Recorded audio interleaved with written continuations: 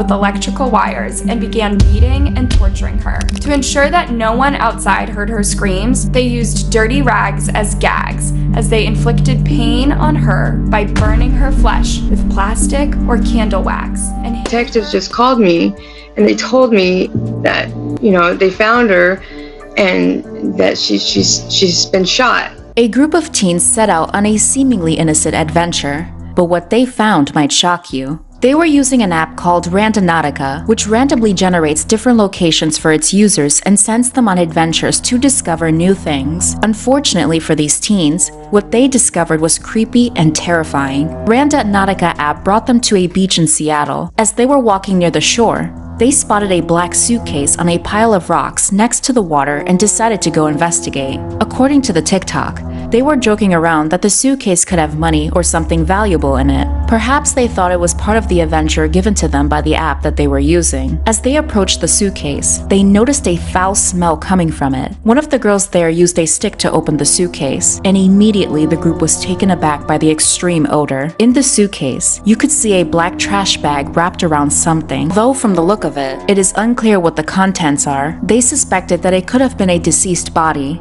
but they were hoping it was just rotting food. They didn't want to take the chance and decided to call the police to report it. Later on, they drove by the crime scene and saw several police cars and first responders. The police did in fact find human remains in the suitcase, as well as a duffel bag nearby, which also contained human remains. The original caption of the TikTok was, "Something traumatic happened that changed my life." It has since been deleted. This TikTok and call to the police led to a murder investigation. Seattle police detective Mark Jameson described the scene as, quote, "We're glad the video is out there. We spoke to the people involved, and they corroborated some of the information. The kids found bag on beach, it smelled, they called 911. Officers got out there in about an hour and a half, and then officers did further investigation, then discovered that it was probably remains, and called the detectives and the medical examiner's office. It was later on discovered that the remains in the suitcase belonged to a 27-year-old Austin Wenner and 35-year-old Jessica Lewis. According to the King County Medical Examiner's office, Lewis and Wenner had been beaten and then shot. They were just inseparable, through the good times and the hard times. If you got one, you got the other, and they were just in sync with each other like that. They both died from their wounds before being dismembered. Wenner and Lewis were in a relationship and had been renting a room from a man named Michael Lee Dudley. On the day of the murder, there had been a 911 call made to the police. It was one of Dudley's neighbors, who reported hearing a man saying, quote, "Please don't do this, just let me leave," as well as several gunshots. The police originally responded to the call, but they left when no one answered at the door. Sometime after the bodies were discovered, police received a search warrant for Dudley's home. Detectives claimed that they found blood in the room that Wenner and Lewis had rented, as well as bullet holes and rounds of ammunition. They had also noticed that the room had been recently repainted. Dudley was questioned on the state of the room, and he had no answer for the bullet holes, but he claimed the blood was when Lewis had cut herself. Shortly after this, 26-year-old Dudley was arrested with initial charges of 2 counts of first-degree murder. Due to the heinous nature of the crimes and the threat he posed to the community, Dudley's bail was set at $5 million.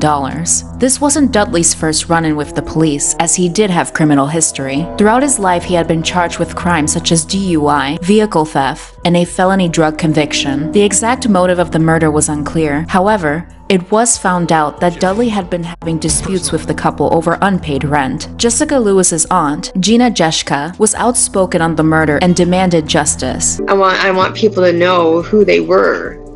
And they were good-hearted people. She said, quote, "Nothing will bring Jessica and Austin back, and they certainly didn't deserve their lives to be taken so young. How their bodies were treated after death is incomprehensible. We are afraid the motives are far more sinister than owing somebody $1,500 for rent." Whatever the real motives were, the victims' families and Dudley's neighbors were all left in shock. One neighbor said, quote, "I can't fathom the thought that he would do that." With the effort of the community, the police, and a TikTok video, the alleged killer had been put behind bars. Oh boy, look at this guy, man. I would not expect this dude to be a person who would steal a car, for one. I mean, yeah, anybody can do murder, but this type of...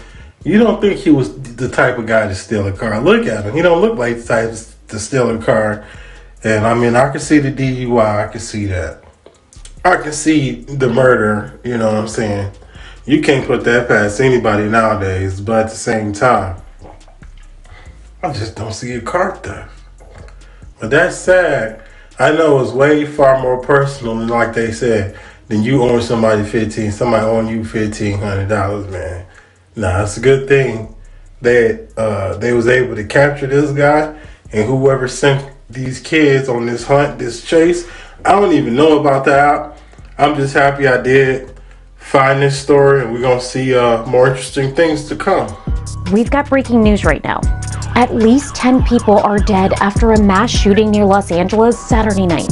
Cops say they were called at about 10:20 p.m. local time last night to a dance hall in Monterey Park, California. A Lunar New Year celebration had just wrapped up on a main street nearby. Los Angeles County Sheriff Robert Luna described the scene. When officers arrived at the location, they observed numerous victims and patrons in the business parking lot. Additional officers made entry into the business and located numerous gunshot victims. Monterey Park Fire Department responded to the scene and started to treat the injured. The gunman was able to kill 5 men and 5 women before escaping. 10 others were injured. About 20 minutes later, police say an armed man walked into another dance hall in the nearby city of Alhambra, but was disarmed by the crowd there before fleeing. As of Sunday afternoon, it's unclear if the two incidents are related. Also, as of Sunday afternoon, police were still searching for the gunman, who is said to be an Asian American man between 30 and 50 years old. It's unclear what his motive may have been or if this was a hate crime. We don't know if this is specifically a hate crime defined by law, but who walks into a dance hall and guns down 20 people? The description we have now is of a male Asian. Does that matter? I don't know. I can tell you that everything's on the table. This is the 33rd mass shooting in 2023 and the most deadly mass shooting since Uvalde last May. When we get more details, we'll update here. They tied her up and tortured her for weeks, beating and burning her flesh with candle wax and plastic. Then when she died, they cut up her body into pieces and stuffed her skull inside a giant Hello Kitty doll. In my 21 years in the police force, I have never seen such a cruel case of someone tortured to such an extent. This is the horrifying case of Fan Man Yi, the girl whose decapitated head was left inside a Hello Kitty doll. Fan Man Yi was a nightclub hostess in Hong Kong who had an extremely difficult life that led her to become a substance addict. One day while at work, she stole some money from a guy called Chan Man Lok, a notorious narcotics dealer and leader of an organized crime ring.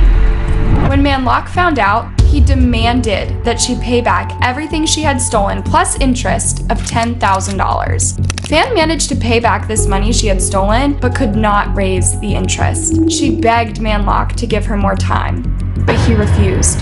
And what he did next was so horrific that it left the entire nation reeling in shock. In March 1999, Man Lok sent out 2 of his goons, Leong Xing Cho and Leong Wai Lun, to kidnap Fan and bring her to him. His initial plan was to pimp Fan out to his friends until she paid back all the money she owed him. But later, he changed his mind and decided to make her suffer. Man Lok and his goons took Fan to an abandoned apartment. They tied her up with electrical wires and began beating and torturing her. To ensure that no one outside heard her screams, they used dirty rags as gags as they inflicted pain on her by burning her flesh with plastic or candle wax and hitting her with anything they could find. At the time, Man Lok was dating a 13-year-old girl called Ah Fong, who would later go to the police and tell them the horrific details of what happened to Fan. She said that she also participated in hitting Fan in the head multiple times, thinking that it was for fun. How messed up is that?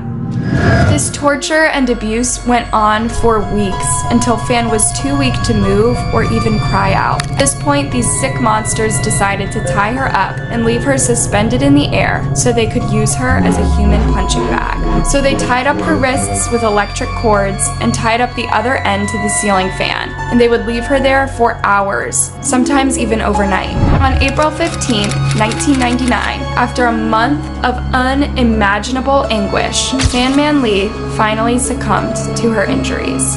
Now you would think that after everything they had done to her, these sadists would finally leave her alone, but they didn't. In fact, what they did next was so sick and twisted that it continues to haunt people to this day. When they realized that she was dead, the savages placed her inside a bathtub and cut her up into pieces using a saw. And as if that's not sick enough, they actually boiled the body parts using the same kitchen utensils that they would use to cook their dinner. Some sources even say that they cooked their dinner side by side with the body parts and used the same stirring spoon. Once they were done boiling the remains, they threw them away with the household garbage, but left the half-cooked head, which they then stuffed inside the oversized Hello Kitty mermaid doll and sewed it in. But they were not yet done. They actually fed the remaining parts to the dogs and kept the internal organs in the fridge. The lead detective in the case later told reporters that Fan's killing was the most gruesome case he had ever seen. About a year after the incident, Ah Fong went to the police after claiming that she was being haunted by Fan's ghost. She led the cops to the apartment where they recovered Fan's skull, one tooth, and some internal organs. Chan Man Lok and his goons were then arrested and charged with Fan's murder. During their trial, Ah Fong testified against them, giving all the gory details of what took place in that apartment. However, the men completely denied it, claiming that Fan had died of a substance overdose and that they only chopped her body because they were afraid of getting incriminated for her death.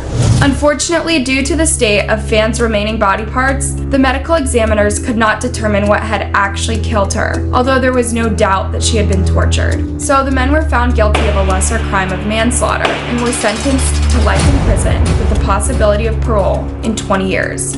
While giving the sentence, the judge said that he'd never seen such a cruel and heinous case. Never in Hong Kong in recent years has a court heard of such cruelty, depravity, callousness, brutality, violence, and viciousness perpetrated by a human being on another human being. That was back in 2000, meaning that the men are probably out by now. However, one of them was sent back to jail in August 2022 after he was accused of incidentally assaulting his friend's 10-year-old daughter. After the horrific murder, there were reports that the apartment building in which this crime took place was haunted by the ghost of Fan Man Yi. People started moving out of the building, and it remained vacant for several years until it was demolished in September 2012.